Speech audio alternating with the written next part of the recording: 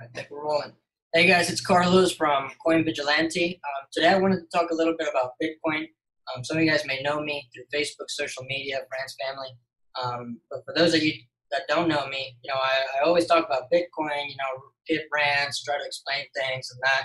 And, I thought it would be a good idea to maybe make a video and make people aware of what's going on, what's going through my head, and, what Bitcoin really is. But before I move forward with this, it's going to be a short video, by the way, 4 or 5 minutes. I just want to walk you guys through our website that we've been working on, Coin Vigilante. I'm going to share the screen here. All right. Good, so hopefully you guys see it. All right, so essentially this is the website that we've been working on. We have been updating it, as you guys can see, Cryptopedia. We have a crypto market cap where you can look at the ranking, market capitalization of the coins, economy, and we are writing articles, such as a Bitcoin halving, what's happening with certain cryptocurrencies as the market dropped in. This is something I worked on a few weeks ago. And, you keep scrolling down, you're going to see some interesting things. But let's take a look really quick, something that I think is pretty neat. Let's look at the market caps here. And we offer this, it's in our website. If you're ever interested in looking, you can go in there and check it out. It's loading. And so, maybe you guys have been on CoinMarketCap once or twice, but essentially you can go here, look at all the market caps here of the cryptocurrencies that exist. Let's look at Bitcoins here. So we're going to talk about Bitcoin. All right. So here we go, 178 billion. That's the market cap of Bitcoin. You can look at the yearly chart over here, volume as well. Technical analysis offered by TradingView. So we're working on this. This is a pretty cool feature that our website offers. And we also have a blog. And one thing I recommend you guys do is we're working on more things, and we're going to make this a little bit more interesting for you guys. If you guys can sign up for a newsletter, you guys are going to get, we're not going to spam you. All right? We're not going to send you things every day and, blow your minds with stuff. But essentially, this is a website. We're working on it. It'd be nice if you guys take a look every now and then. We'll be offering some pretty cool info. Also, social media. All right, we got Twitter, Facebook, and all that, so you guys can look. But essentially, let me see. All right. So essentially, what's happening with Bitcoin? So what is Bitcoin? So first of all, Bitcoin is basically an online form of currency and a digital currency in a way. And so what happens is we have this electronic cash that was created by a person we don't even know, or a group of people that we don't even know, named Satoshi Nakamoto. And so we have no idea who that person is, has stayed anonymous forever. And, Bitcoin was created in the wake of the financial crisis back in 2009, 2008. And it's really interesting what's happening with Bitcoin, because never in our life have we had a digital currency that is decentralized, peer-to-peer, and that doesn't require a single central authority to oversee transactions. Now, a lot of people are talking, oh, well, there's a lot of bad people that could use it, criminal activity. Criminal activity can happen with anything. All right, we have cash, you can do it, no tracing. We can go over it later, but this video will focus more on what's Bitcoin. So, when you guys look at banking, you have debits and credits, you have all this thing, and you have ledgers where all of our transactions are kept in place. So essentially, the reason why Bitcoin is transparent is because rather than have a single authority control the ledger, we have a distributed ledger network in which any person that is involved in the Bitcoin and using Bitcoin transactions in the Bitcoin network can see the transactions. They're all stored in the blockchain. And the blockchain actually has, I think it's decades old, but we're starting to see the use cases that have come with the blockchain through Bitcoin and other cryptocurrencies. And so every transaction is stored in the blockchain, and basically these transactions cannot be reversed, and once they happen, all right? And so it's just such an authentic network that Bitcoin offers. And so on top of the transparency, it's also permissionless in that it doesn't require that you go to a bank. Hey, I want to send $5,000 to my uncle in Rome. All right, so you don't have to ask for permission, and on top of that, the fees are extremely low. All right, you want to send cash to someone overseas, there's going to be a commission fee or of some sort, and on top of that, it's going to take 3 to 5 business days to process. So with Bitcoin and other cryptocurrencies, and we'll just focus on Bitcoin, it is almost immediate. All right, the transaction. Now it can be a little bit slow depending on how many people use the network, but there's technology being created to facilitate this process. Now, to be able to have a digital currency that can be sent peer-to-peer with no one in the middle to oversee a transaction is huge. It's huge. I mean, we have internet, which allows us to buy products from everywhere, but we don't have a currency yet in the internet that can allow us to do this peer-to-peer. And so this creates a lot of financial freedom, and it's something that's interested me. And on top of that, it's decentralized. No one can tamper with the monetary policy of Bitcoin. And this leads me to the point that it's scarce. The scarcity of Bitcoin is crucial. All right, there will be only 21 million Bitcoins available ever. Currently, I think there's like 18 million or whatever. And just like, the Federal Reserve prints money, what happens is, and I will try to not get too complicated with this, what we have is, just like mining gold. Satoshi Nakamoto invented a way, and we call it mining. You basically can pull up a computer, and you can start mining Bitcoin. Mining, all right? Essentially what happens to keep the Bitcoin network up and running, we have computers or nodes all over the world. And, depending on how powerful your computer is, you can mine more Bitcoin and work on the Bitcoin network. Now, to keep Bitcoin a cryptocurrency and that it is very protected by cryptography, what happens is you have these computers that are solving these insane, difficult mathematical problems.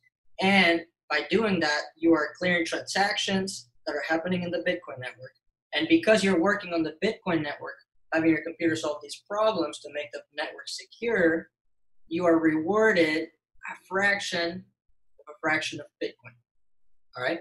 That's what happens. That's how it gets mined.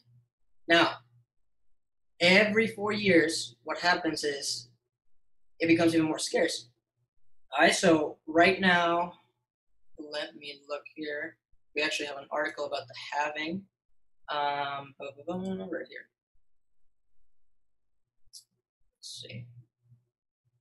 So if we look here, the Bitcoin halving, so what happens is, with the monetary policy today, and as we're seeing, the Federal Reserve is printing money like we've never seen before, all right?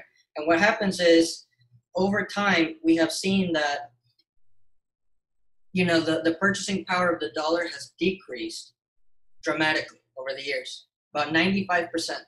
So the Bureau of Labor Statistics has shown through the Consumer Price Index that $1 in 1913 had the same buying power as $22 today, or 2010. All right, that's when this research was done, and that's about a 95% decline in the purchasing power of the dollar.